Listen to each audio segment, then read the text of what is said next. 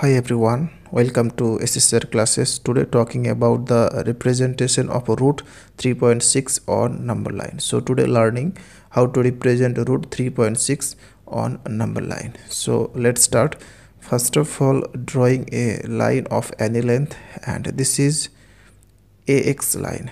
Next, taking a distance or length 3.6 centimeter. So this is 3.6 centimeter and this is B point. So AB 3.6 centimeter.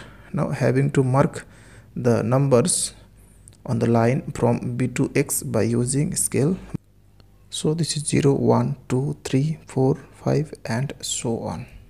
Okay, and taking this is C point. Now having to bisect the line AC, so putting the compass here and taking greater than half of AC and drawing arcs with same length and putting the compass here and cut the arcs. Next, joining this and which made at a point O. Next, taking the distance OA and OC to draw a semicircle through the point A and C. Next, drawing a 90-degree angle on the point B by using protractor. So joining this and which meet at a point D. Next, joining O and D. Now taking the distance BD by compass and drawing an arc which meet the number line at a point P, and this is the representation of root 3.6 on number line. Now roughly discussing the back calculation.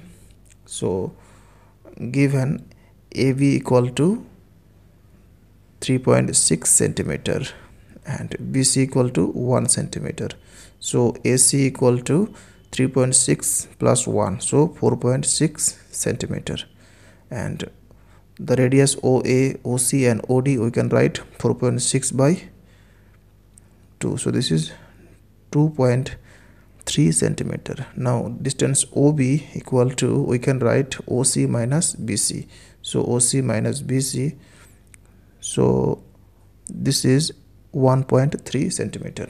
Now from right angle triangle OBD we can write BD equal to Pythagoras theorem OD square minus OB square. So putting the value of OD and OB, so this is 2.3 whole square minus 1.3 whole square. Now using an formula, A square minus B square equal to A plus B and A minus B. So from this, so this is 3.6 into 1, so this is root 3.6 centimeter. Therefore distance BD and BP are equal, so BD equal to BP equal to root 3.6 centimeter. That's all. Thanks for watching. Please subscribe, like and comment on my video. Thanks for watching.